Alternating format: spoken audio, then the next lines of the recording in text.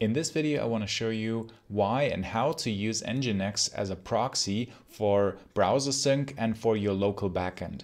When you're doing front-end development where you also need a backend, then Browsersync is actually a very helpful technique to be able to reload things faster. So this is a very helpful technology to connect to the browser by a WebSocket connection and then to reload it instantly. What Browsersync can do, it has an option for using a proxy, so you can both use local files such as HTML, CSS, JS files, and also a backend that just gets proxied via the same port. However, for me, with recently a more complex front-end project that didn't quite work because of some server-sent events that aren't proxied properly by Browsersync, and also if you need some more advanced options of controlling how to do the proxying to your backend with regards to HTTP headers and so on, it might be more helpful to use Nginx or any other proxy server, for example, running in a Docker container. What we can do in this regard is that imagine we have an Nginx running, such as on port 3000, that's actually the default port for Browsersync, and that just proxies our actual Browsersync that then is only responsible for serving the static local files that we develop with, like JS, HTML files and so on, and our backend. And then with some routing configuration, we just define whether we want to go to our local backend or to that Browsersync instance. We do this with localhost and different ports. That's the easiest option. Of course, you can adapt it. If you have an Nginx configuration, you have the full power available here. How that works is as follows, that if we use this from an Nginx perspective, it's actually very easy to set it up. We only need to use the Docker run. So this works something similar to the following two scripts I want to show you. So this is just, this line is important, Docker run, where we say please run an Nginx with that configuration. So if we use this local configuration as a volume, we don't even need to build another Docker image with a Docker file. And then we open up a browser and use Browsersync here in this regard to run with a specific port, but our browser gets pointed to port 3000, that is the port that Nginx runs with. So similar to this, that here Nginx runs with 3000 port, that is where we point our browser to, and then we can develop here and also at the same time access our backend. How this works now in Nginx with the configuration here is as follows. That's the Nginx configuration. This looks a little bit overwhelming at the first sight, but it's actually quite straightforward. Our server listens at port 3000 and we have 3 routing configurations. First one says which part goes to Browsersync. These are all here in my example, HTML, CSS, JS files, images, and you might add it to some other things that just go to 3001, like localhost. And the same is true for the WebSocket configuration. We just need some more headers here for this to work. So this is how to establish WebSockets. That is what Browsersync needs in order to do the update. And all the rest basically goes to the backend, that is 8080 port for us. So this is basically this configuration. Of course, you can adapt it and enhance it based on your needs, especially when you have some other server-sent events, some WebSockets that might need some other proxy configuration here. That's just quite straightforward to do this. Then in order to start it up here, I just run the script, which as you have seen, runs a Docker container, but also already starts up my Browsersync. And then here, this starts it up in such a way, now let's reload, now that's an empty page, that this now can be edited with my front-end project. So this serves the HTML index file. Let's open it up side by side, which right now is empty. So I can just create some default HTML page like this. Let's say here document, so that's just empty.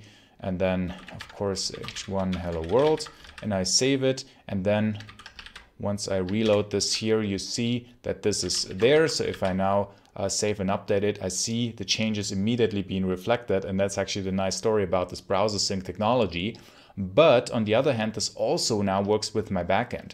So if I would now go and say, well, localhost 8080, and then, for example, I have a coffee backend running, this is what my backend usually looks like. So I can instantiate this here, but also now via port 3000, this works as well. So here you see I actually have a different output, but I can control the headers, and it works with port 3000 as well. So this is now being proxied, which is very helpful for this local development, because while I'm developing here, I can also use both this front-end project and the backend, regardless of how it will be built later on. So assuming I say I do have something like enhance this for a list, hello world, 1, 2, 3, this will be enhanced. And now what I can also do, I can change the CSS. Here, for example, I can say, I'll change the font size of this, for instance. For that, of course, I need to add my style sheet here.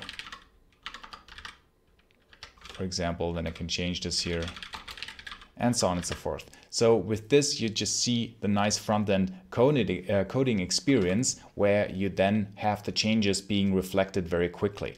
But also now the interesting thing is from the front-end, I can use the backend with the same proxied manner, which is why I did this in the first place, to have the same domain. So that still on localhost 3000, I can access my backend, and in case I need to send some cookies and everything, I don't get some security exceptions. So with this regard, I can say, and this is now just really to showcase the point, I can say window location origin, for example, please go on this now /coffee, which is accessing the backend. And then let's switch this over so you can see this a little bit better. Fetch this one, and then if that is the case for the response, this should be a textual response. And once I get the string back, please do some fancy logic to add the string here. So for example, create element, something like a span at the end, let's say. That should be an element for the inner text. Should say from backend we got this string here, and then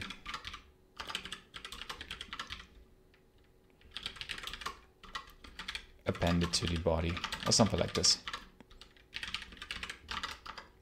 And now if I change this here and save, then you will see that I made a mistake here, and now I got the response from a backend here as well. So I can use the backend in the same way like I can use without this proxy. And if we have a look at the network connection here, what happens actually is that you can see it does the request to the backend also with port 3000, and then forwards that, and it uses it in the same way from the same domain perspective. So this works, and we can use the backend also from the front end with that same URL. This is especially helpful if we use some other mechanisms to access our backend that might not be possible with the plain proxy mechanism from Browsersync. This is why I use this Nginx as a reverse proxy sort of upfront. For example, if we have server-sent events, or if we have some other HTTP headers that we need to set or to send, or some other means that just don't work quite well with Browsersync. This was the case for me. This is why I had this solution. And with this very minimal setup of this Nginx configuration and the Docker container, this is very pragmatic to set it up, to run that locally, and to use this port configuration here in localhost host network mode in a way that is just accessible quite easily, and still you get the best of both worlds of having the quick Browsersync refresh available when you do this development. I hope this was interesting and helpful for you to watch. If so, I would really appreciate a like, and thank you very much for watching.